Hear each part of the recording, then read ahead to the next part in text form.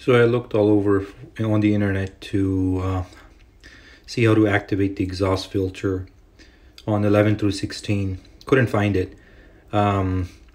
Here's a little tutorial on how to do that. You would need a Forscan. I will put a picture at the end. I'll also put a link in the description for Forscan and OBD cable. So this is how to activate your exhaust filter. It will tell you the percentage of your soot level in your exhaust filter, and what you would need is a Windows computer, Forscan, and then you would go to the configuration, which is that tab, one with that microchip on it,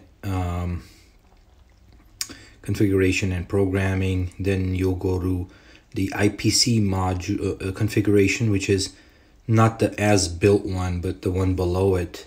Here you can change all these different things, and if you go down, I wouldn't try to change unless I know what I'm doing, but here it is. There's force regeneration request, which you can see right there. That will be from factory disabled. You can go ahead and enable that. Once you enable that, then you have to cycle the key, turn it off. It will prompt you to turn it off, turn it back on, and then once you turn it back on, you will have the exhaust filter, and then from there you can actually do a manual regen once it's, I think it's over 90 or over 90% soot level. You can do a force regen.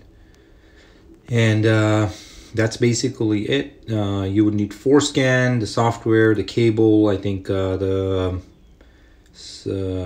is for a 3-year for $50 or something like that.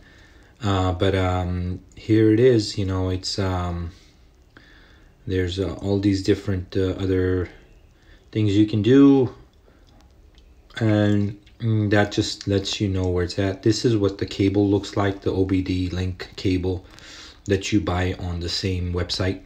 So I'll put it in the description. Thank you.